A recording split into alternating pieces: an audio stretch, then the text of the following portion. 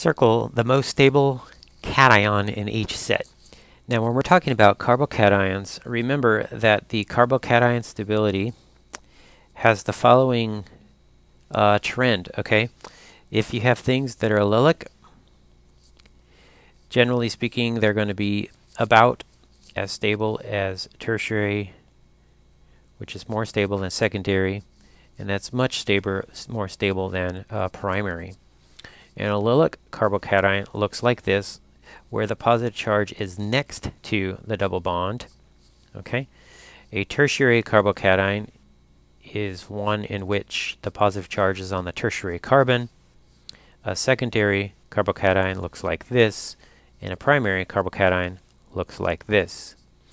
I should mention that vinyl carbocations are very unstable, and they might look like this, where you have the actual positive charge right on the alkene carbon. So let's analyze these. First off, identify the positive charge and where it's located, and now count the carbons attached. Okay, so this is a secondary. This has 2 carbons attached. It's also secondary. This carbon has 3 attached, so this is tertiary. So using our stability rules, we would say that the tertiary carbocation is most stable. In part B, let's do the same thing.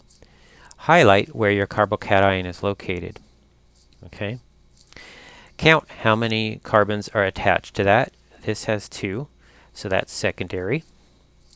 This has a total of 3 carbons directly attached, so that's tertiary. This has 2, and this has just 1. So of all of these, the tertiary carbocation is going to be the most stable. Okay. You want to highlight where the alkene is located, and then identify if these are primary, secondary, tertiary, or allylic. So this alkene is right adjacent to the carbocation, so we would call this allylic. Okay, and we would count the carbons here that are attached directly, and we would say it's connected to 1, 2. So we could say that this is a secondary carbocation. Over here we count the carbons, and we would say that this is a secondary carbocation. This alkene is too far away. Okay, so it won't resonance stabilize this carbocation. Okay, same with over here. It's too far away.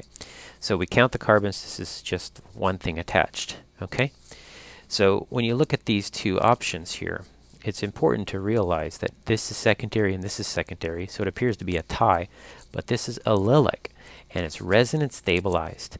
So what that means is that this one here is going to be the most stable carbocation. Thanks for watching, and please do consider subscribing to my channel.